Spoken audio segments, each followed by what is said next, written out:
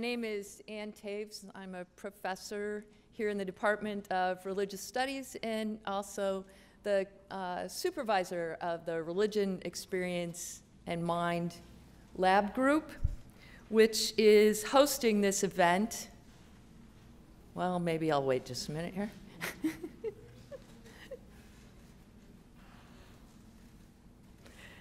Okay, so the Religion, Experience, and Mind Lab Group is hosting this event along with the Department of Religious Studies and our co-sponsors, the Cognitive Science Emphasis and the Department of Anthropology.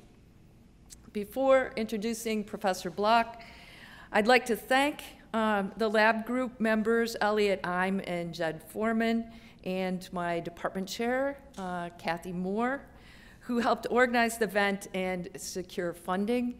And on the funding front, I'd especially like to thank the Associated Students Community Affairs Board, whose generous support, combined with contributions from our department, the CAP Center, and our co-sponsors, have made this event possible. So turning now to our speaker, Maurice Block.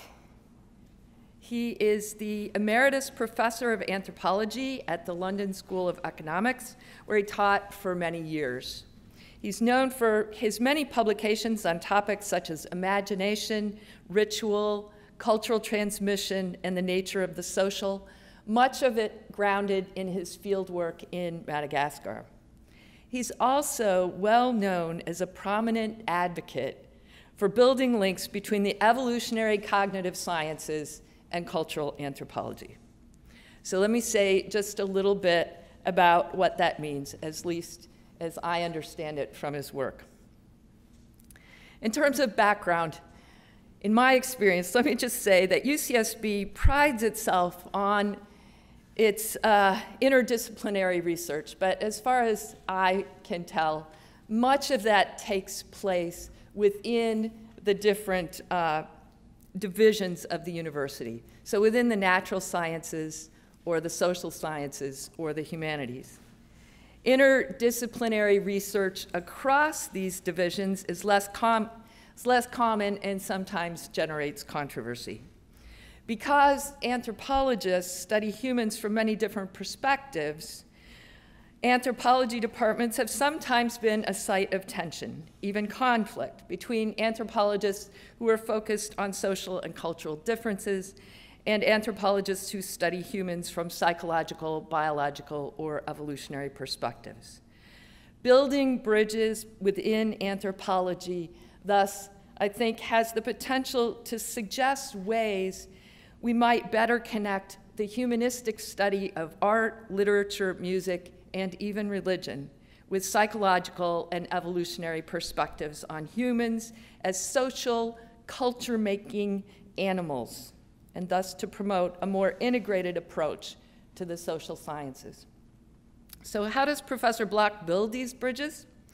As a cultural anthropologist, he often starts on the more humanistic side of the bridge, with an account of something that happened in the field.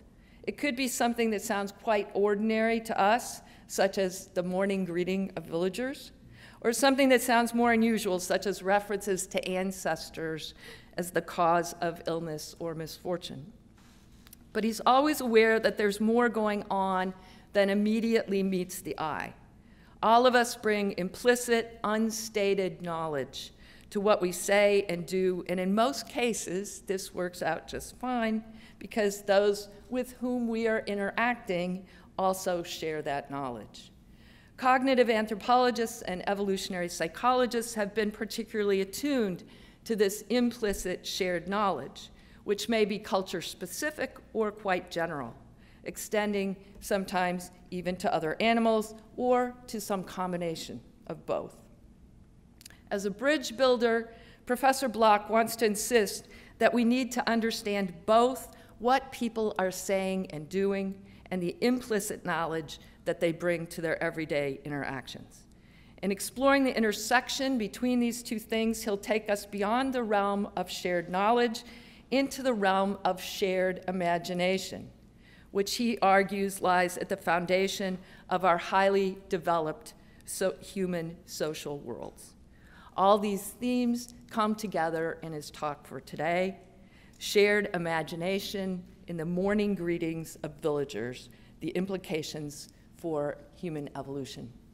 Please join me in welcoming Professor Block.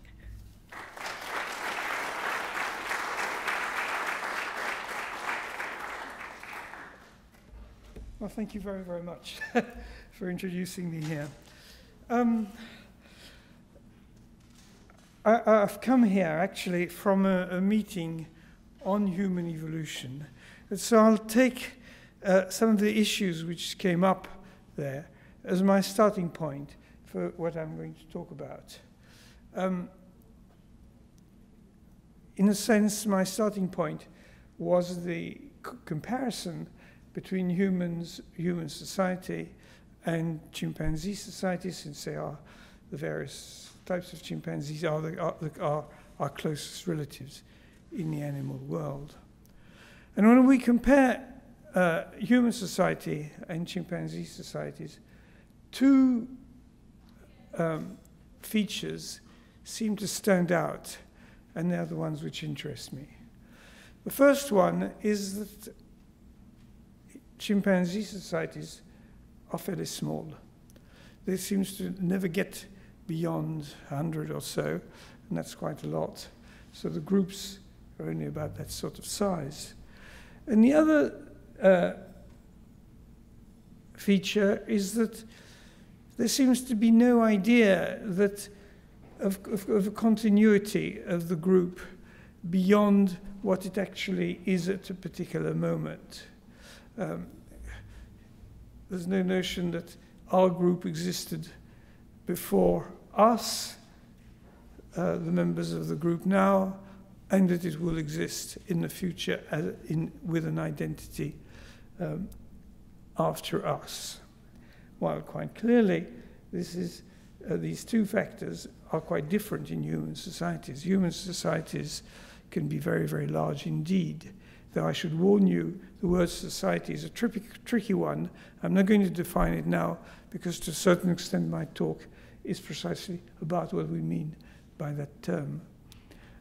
And quite clearly, human societies have this imagination of continuing through time, quite beyond the lifetime of individuals. The reason for these limitations of chimpanzee societies are quite simple, and that is that although chimpanzees have very great capacities for social interaction with other individuals, these are limited to the other individuals with whom they are at the time in contact. They read each other's minds. I mean, a lot of it is also the memory of previous interactions, but they read each other's minds in the way that humans do, though we do it rather better. They interact with one or more individuals, but that's it. That means that there are obviously strong limitations on memory in the number of people that can be within a group. And also because chimpanzee societies are about actually occurring relations or memories of previously occurring relations, there's no possibility for this idea that they are, let us say, the replacement of their group 50 years before, or 50 years, or that they will be the ancestors of that group 50 years hence. So one can describe the social relationships of chimpanzees as in terms of continual transactions, extremely fluid transactions, because they're sort of watching out for each other, adapting to each other, building alliances, and so on. Now that type of social, the social of understanding others' minds, is also found in human beings. We do this all the time. As I say, we probably do it rather better than chimpanzees. We read each other's minds. We try to understand each other's words. We build alliances. We have social strategies. So there's a sense in which we can say that there is an aspect of human society which is also transactional, based on the continual transactions of individuals. And one can say a bit more about this by stressing that what seems to be essential in this sort of relationships among human beings is understanding the intention of the people with whom we're interacting. In a sense, this is even true of language. Many linguistic utterances that we produce only make full sense when we imagine what was the intention of the person who produces them. And therefore, the intentionality of the other people with whom we're in contact with is key. In fact, I'll probably argue it's the most important aspect of what we'll call the transactional social. And similarly, as in the case of chimpanzees, this leads to the relations being highly fluid. You know, it's a matter often of microseconds and to microseconds that we read the intentions of others, what they're trying to communicate or do to us. And these change all the time. Alliances change with extraordinary fluidity. Now, there is certainly this fluidity in human beings, but there is something more. And I think the reason why there is something more is because we have, on top of this transactional level of the social, a level which is a denial of the fluidity, the continual change of interaction.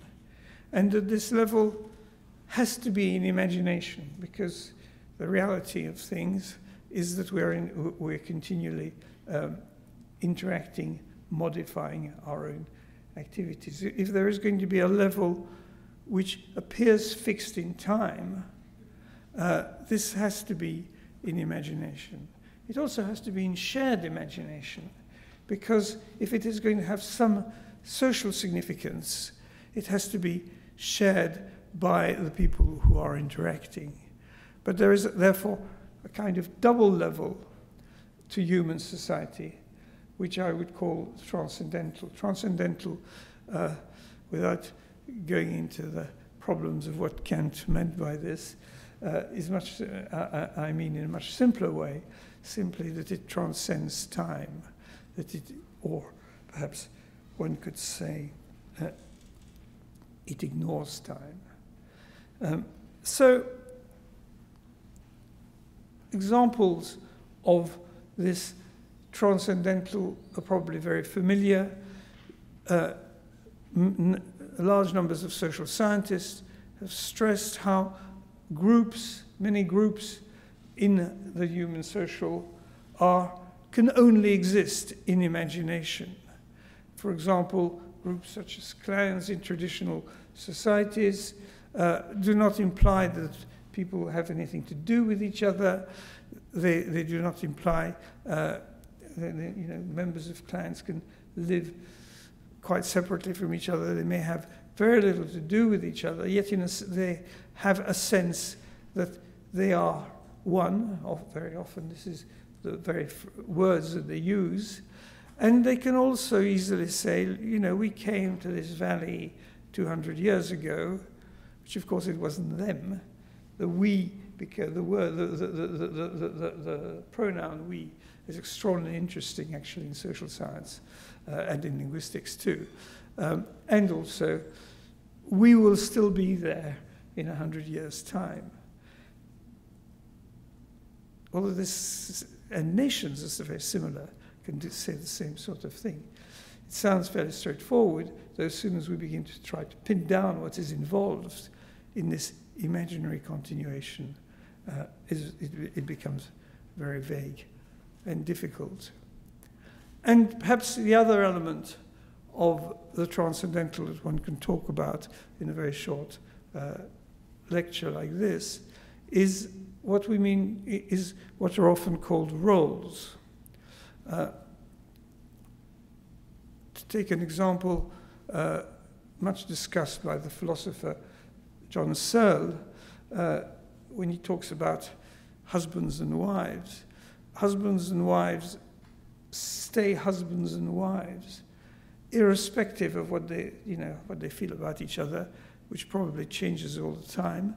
They may even one of them may live in one continent, another one may live in another one, but there is a sense in which they are husbands and wives all the same, which somehow must be separated from the empirical manifestations that the two people are there. So again, there is quite clearly in human society an imaginary level which transcends time, which is quite absent in chimpanzee societies.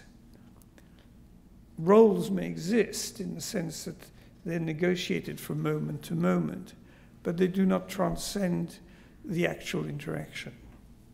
So what I would argue in very general terms is that human beings have these two levels, a kind of imaginary level of society as well as a transactional one, a transcendental and a transactional one, and that chimpanzee societies do not. They've only got the transactional, which also we've got.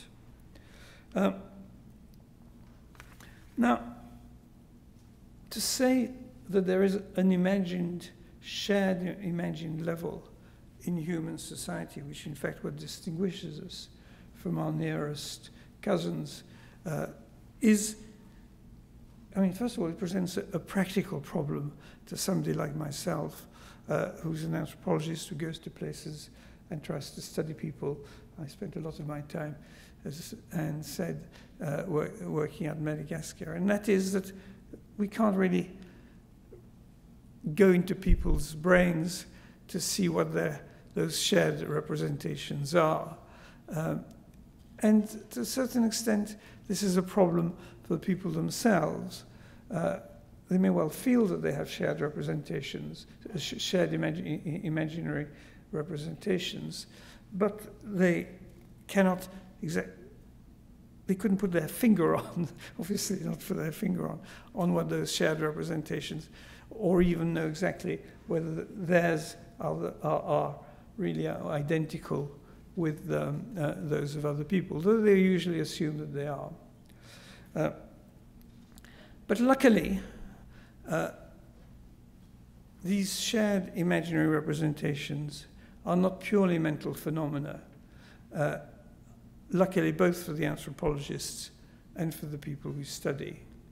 It's as though they emerge at certain times in the sort of social process which we and they observe. And so I'm going to, so that what I'm talking about becomes less abstract, I'm going to give you an example of one of these emergences, and there are quite a lot of them, to give you an idea of both how it is that I know something about these shared representations, and that how people in the society have an idea that those representations are shared. In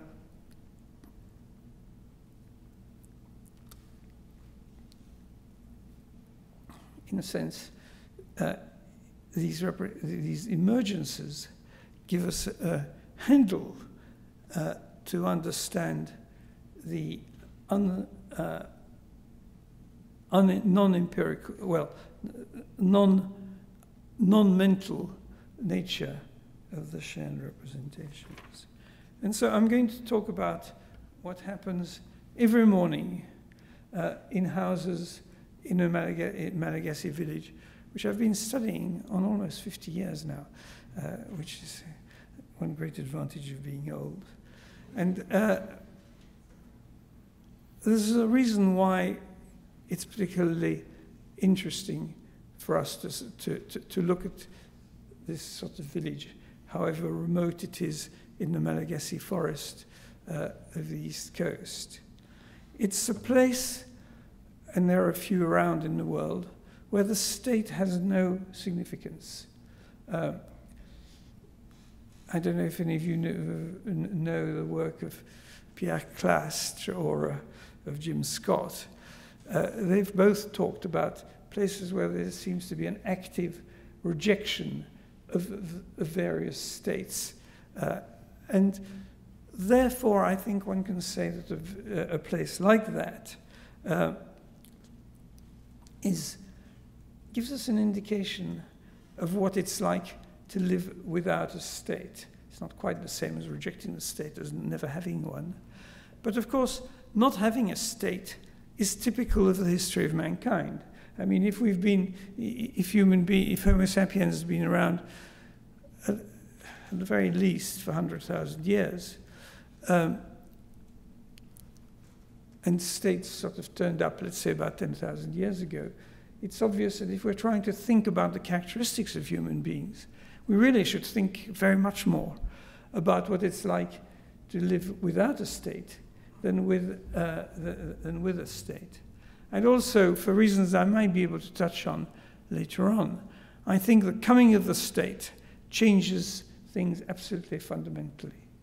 So I'm going to ask you to think of the place that I'll be talking about as though it's a non-state society. And it gives us a hint of what societies were like for most of our human history.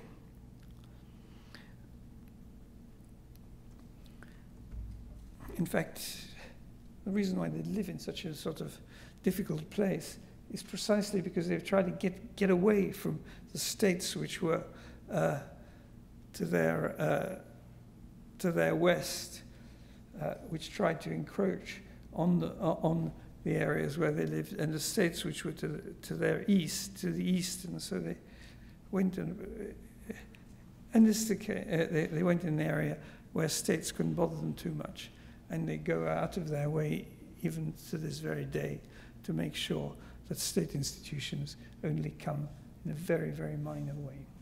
All right, so what happens early in the morning in the villages I'm talking about, in the kind of houses where I was living? And since I was living there a long time, what I will be describing, I've seen hundreds of times. So, very simple houses, just one room. One wakes up in the morning, usually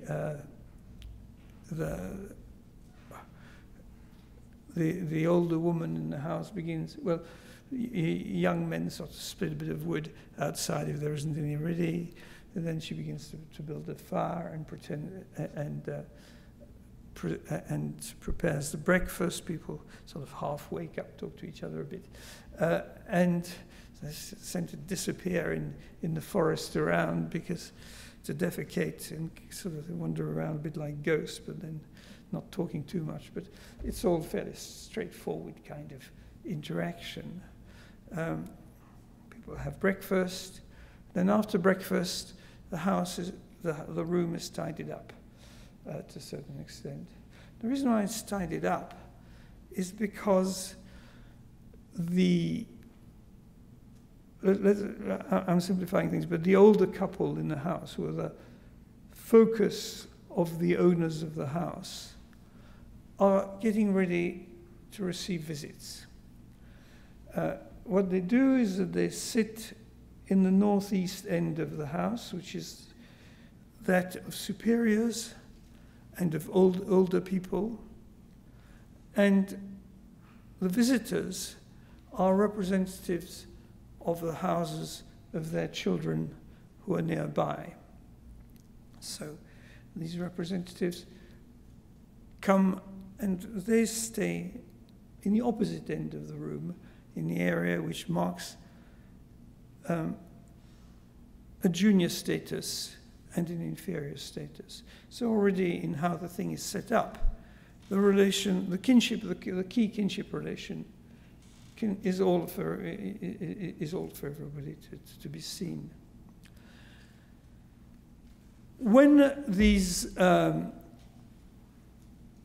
children have come, an exchange, a linguistic exchange, takes place between the elders in one end of the room and the children at the other end of the room. This exchange is extremely beautiful in many ways because it's sung.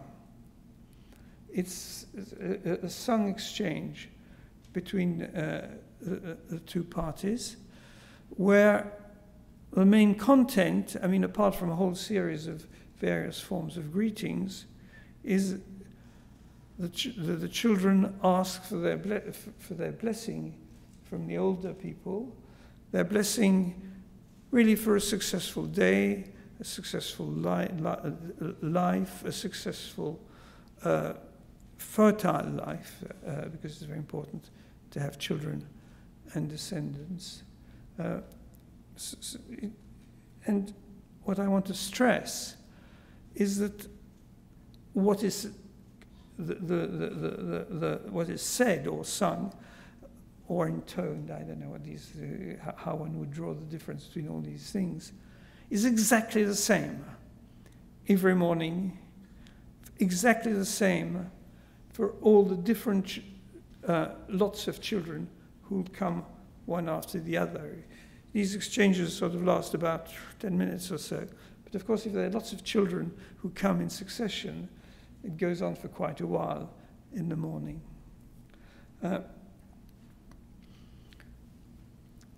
Now, I want to stop and think what is actually involved in these moments. Before, remember, all sorts of things were going on in a particular order. Afterwards, similar sorts of thing. Even the people who engage in the sung exchanges may sort of, from time to time, sort of have a different kind of conversation, an unscripted conversation with somebody sitting next to them. But still, the pattern of the sung greetings occur and occur in exactly the same form. So, what can one say about what is going on? Well, one very obvious aspect is that they're acting out their kinship roles. They're acting out the roles of the older generation, the senior generation, the more authoritative kinship roles, and those of the children.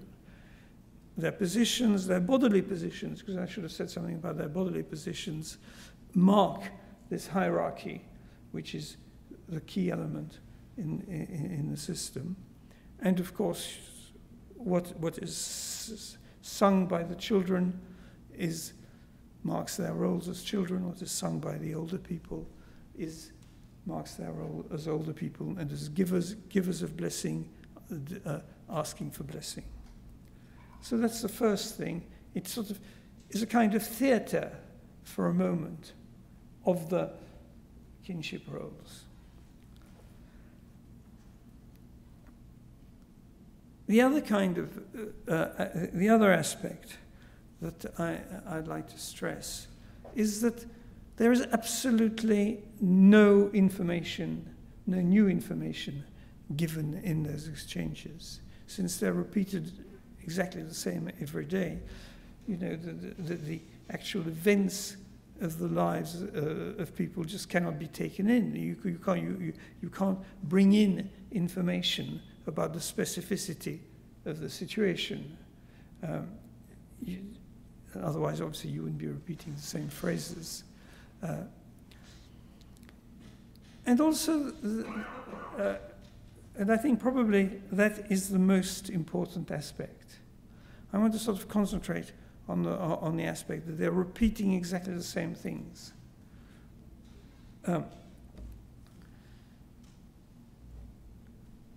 It means, perhaps I'll be jumping ahead of myself, but saying that to be there and to say and to perform that exchange means that you've abandoned your own intentionality.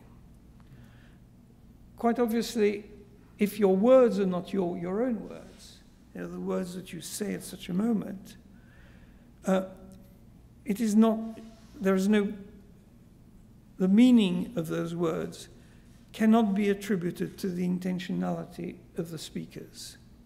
In contrast to what I was saying earlier, when I was saying, what we understand each other, the way we understand each other is by reading each other's intentionality. There's absolutely no point in doing that. You'd be wasting your time. So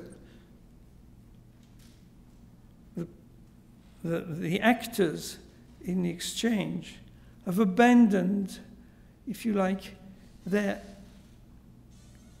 character as particular people, emitting messages which inform each other about intentionalities. They've also abandoned, and that of course applies to the linguistic side of things, it also applies to the body, because of course bodily positions, eye contact and so on are also indicators of intentionality. So they've given this up. And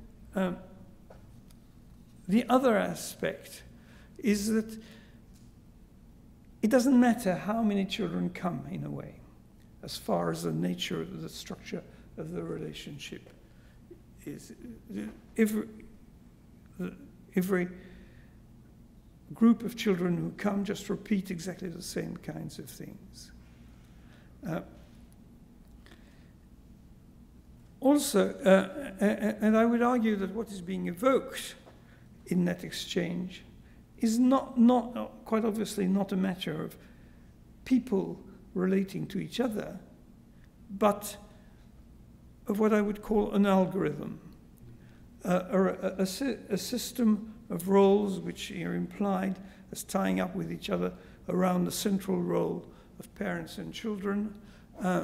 But of course, in a particular role, roles of parents and children imply all sorts of other roles, husbands, wives, grandparents, and so on. So, which comes from the absence of de-peopling, de-peopling the actors, if you see what I mean, by saying that they're not people, and replacing them by a kind of abstract system of kinship roles, where the positions do not specify the number of people. In a sense, the position of children are the same whether they are 10 or 1. And in a very interesting way, absent children are implied by the actions of the ones who are there, because one assumes, quite rightly, that if they were there, they would be taking on those roles. So one just forgets about the particular parents and children.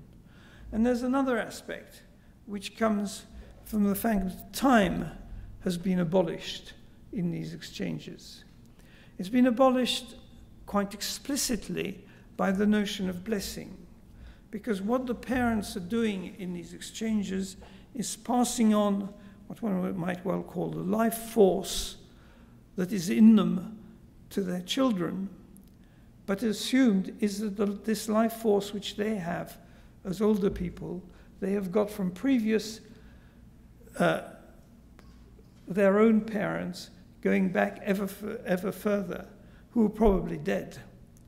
So what is appearing is the moment, is a visible moment in a continuity which one can imagine going on from almost any time in the past to any time in the future.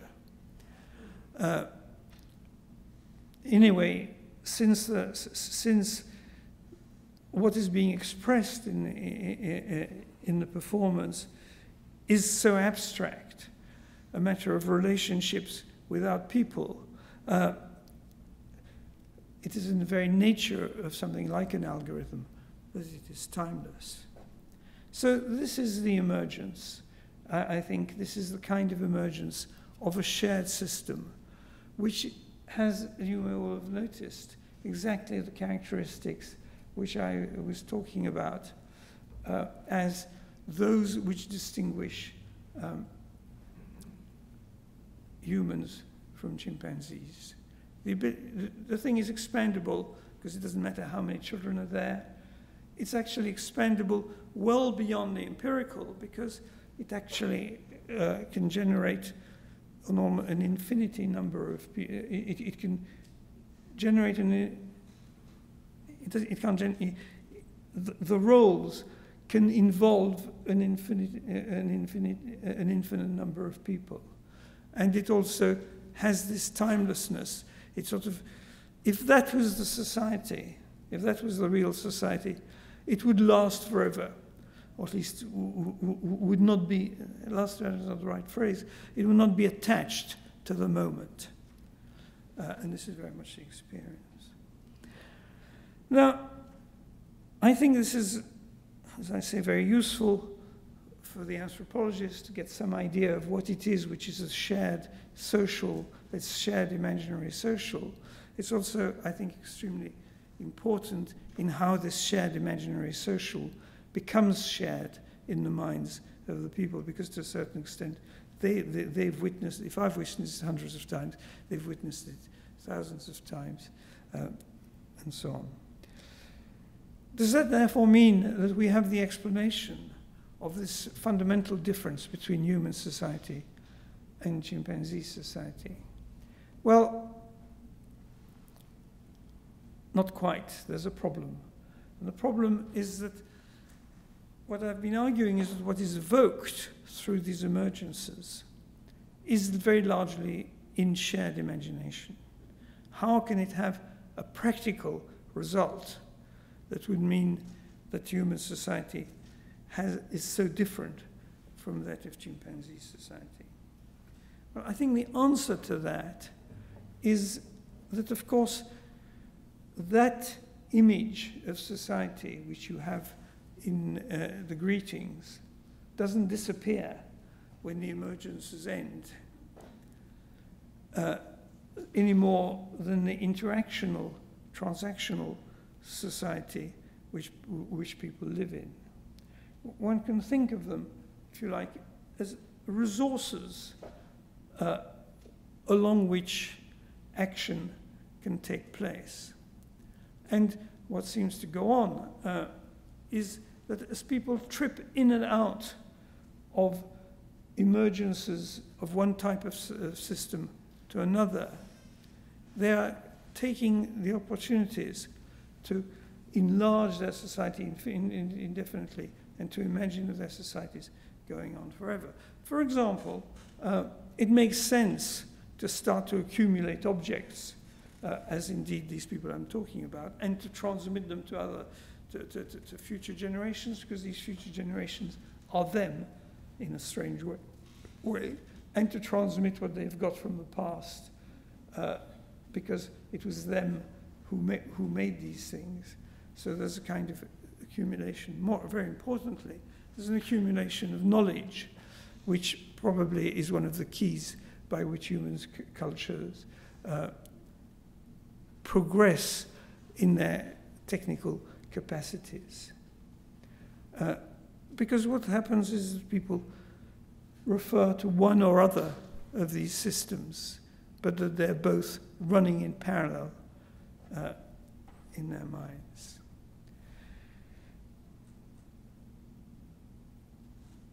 Now, since this is a religious studies department, or at least Anne Tavis, who's the person who invited me, and who is in the religious studies department, I'm going to sort of slightly leave the Malagasy in the forest, slightly leave these evolutionary considerations aside, to think of what it might mean for what, for let us say, religious studies. I think the first thing to remember is that anything that the English word religion can evoke is a very, very recent phenomenon.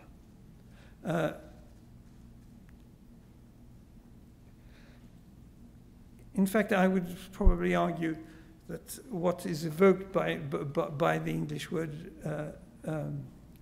religion only applies to the Abrahamic religion.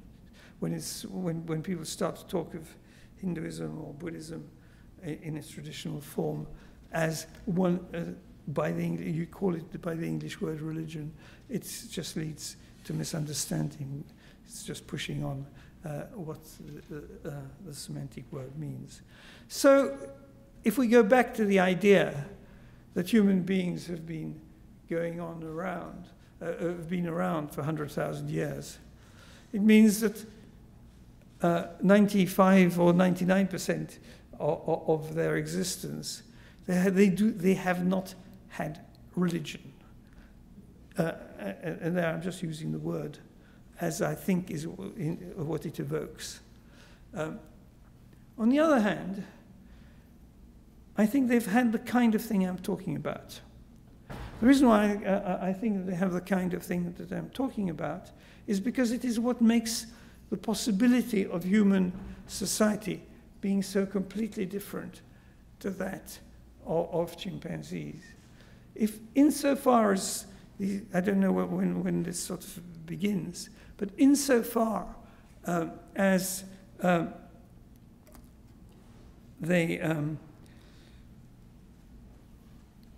have been told the similar kinds of phenomena that we mean by human societies, they must have had this double system that I've been talking about, one of which, through ritual, through the abolition of individual intentionality, which comes automatically from ritual, they've been in societies which have these double levels. If they didn't have these double levels, I don't think we'd recognize them more or less as human. I think actually there are people who don't, but that's right, in very exceptional circumstances and not very normal. And I hope to argue in what I have not so far published, because what I'm talking about is to a certain extent refers to what I have published so far, that the coming of the state acts as a kind of, becomes parasitic on the kind of situation that I've been talking about. It's parasitic in, first of all, the way that if you look at early states, what they do is they go out of their way to destroy this shared imaginary level of the local. So there's they're extraordinarily brutal early states. They involve killing people in large numbers. And there's some of the most repetitive features of these early states. And of course, the destruction is in order to attempt to replace this imaginary timeless level by an ideology which would then be tied to the state, and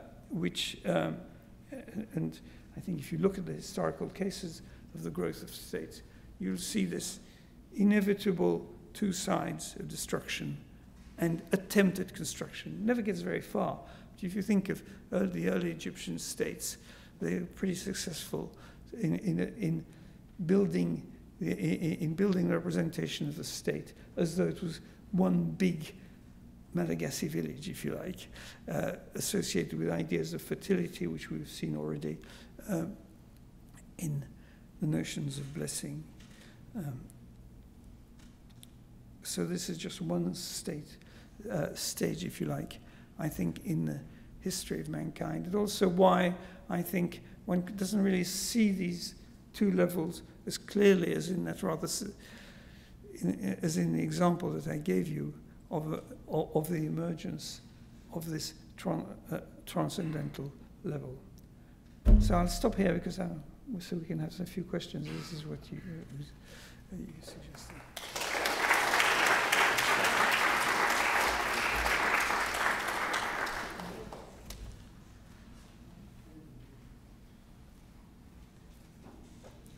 So we'd like to use the microphone here for questions. Thank you very much, Professor, for that talk.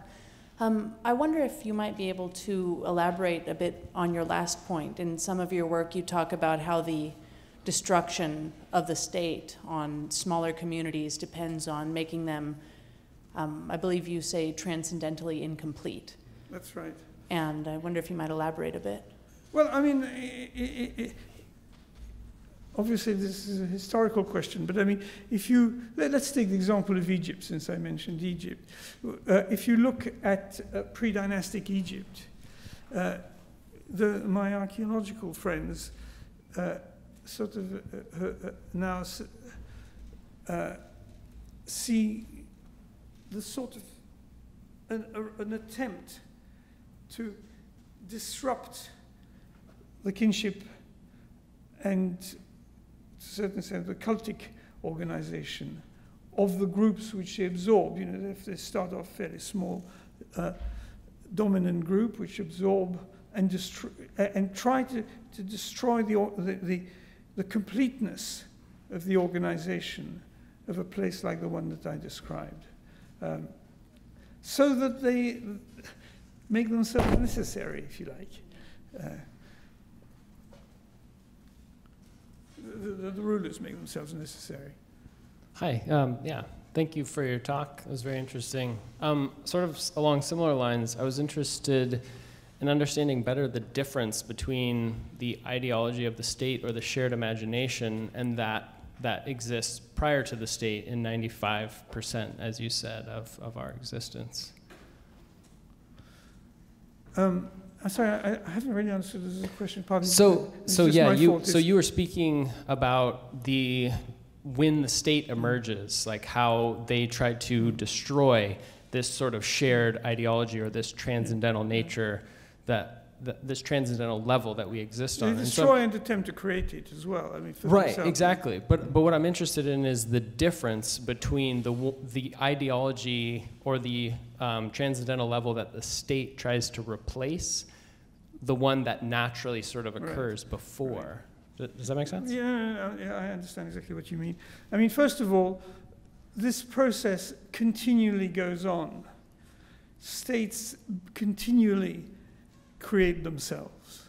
So, I mean, I gave the example, you know, what are the earliest states we know with Egypt, but this process goes on continually as dominant groups try to establish themselves from just a sort of brutal gang into an apparently timeless natural phenomena. They're endlessly trying to do that. They usually don't get that long to do it, and therefore it's a very incomplete attempt. Yeah. So, and the second question is about how different it is. Well,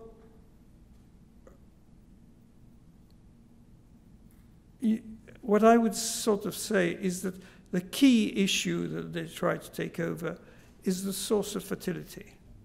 The source of fertility writ large. In other words, the ability to produce, to continue to live. Because very much linked with what I sort of got a glimpse of in these emergences is the organization of the idea of the continual, of continuing life.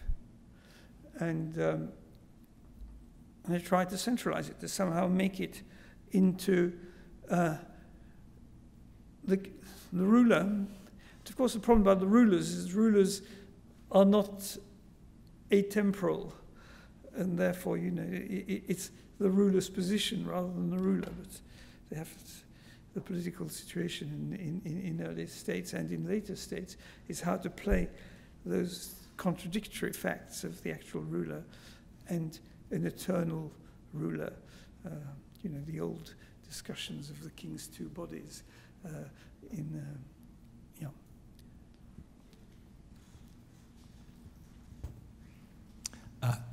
Thank you. I like very much your idea of the this transcendental relationship that's created through the greetings.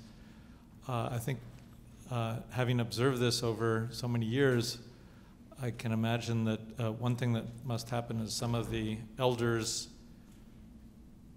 get older and perhaps their children become older. Is there a sense of, in the moment of death, someone new is going to occupy that space? And so is there a transcendental, a transcending even of the generation? You're obviously right, but to a certain extent, the theatre that is being acted out makes this irrelevant. Of course it isn't irrelevant, but it is a matter of making, what is being expressed is the relationship between elders and juniors and the transmission of blessing. And therefore, of course, the children will replace the parents. But not only that, I mean, if you look at it in more details, of course, the children of the children do exactly the same thing. In the people who one moment were the children in their parents' houses, their children begin to do exactly the same thing. So there's almost a deliberate attempt to abolish time, or make time irrelevant rather than abolish it. Thank you. So I've got a couple different pictures here, or stories. On the one hand, as I'm hearing it, that this kind of timeless way of being of the villagers, where it's, you know, it's kind of just rolls over maybe centuries and millennia. It could. It's acted out, isn't it? Yeah, it appears that way. So we have that, which seems kind of sustainable in a way, you know, a way of being that could be more, I'm reading maybe more into it. And then on the other hand, we have this other, I have this other picture I'm hearing of these kind of proto-empires absorbing them and turning them into this more hierarchical, less more temporal kind of thing. And what I'm interested in is if, from your kind of observations of these, which I've picked up a little bit, only a little bit myself, if there's any insights that you have into what that's innate in us that supports a more sustainable, timeless way of being versus this, you know, temporal way that seems to be kind of taking over the world and destroying, you know, our societies and everything else. And do you have any insights into? Well, I mean, what I've been talking about, I think, has implications for the process of history.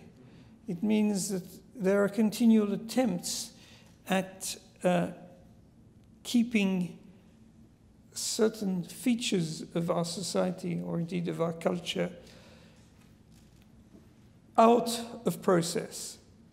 I think they always fail, but there are continual attempts. And I think the removal of individual intentionality in the understanding of the phenomena is absolutely classical. But of course, you know, I mean, empires always want to represent themselves as having always existed, or at least they're probably more interested in always existing in the future, but they don't. I think we've got one last question that we can take over here, and then we've got some stuff set up in there for a reception, and you can continue the conversation in the other room. But let's have this one last one. Thank you. In the history of your observations, how developed was the protocol, if any, when it came time for the juniors to assume the role of an elder? I'm sorry, I didn't hear it properly. in your observations, Yes. when it came time for a younger person to assume the role of an elder, how developed was the protocol for the assumption of that? Not developed at all is the answer. I mean, there are cases where there are quite elaborate evolved protocols. For example, in Japan, there are moments when the older generation should retire and move out from, actually, literally move to a different part of the house. This isn't like that. I mean, the idea is that elders are elders always. They go senile, they're still their elders, and so on. But of course, they die. Yeah. Okay. I guess Putting it that's very the ultimate simply. protocol. And they've been taken over long before they die often. But the representation of the system is it never dies. You see, one of the things about what I mentioned when I was talking about blessing is that it has an image of going back eternally. You know, the blessers have been blessed, and they have in turn been blessed, and so on and so on and so on and so on and so on. But since the Malagasy haven't been there eternally on Madagascar, it's obviously not so. If only for that reason. Yeah.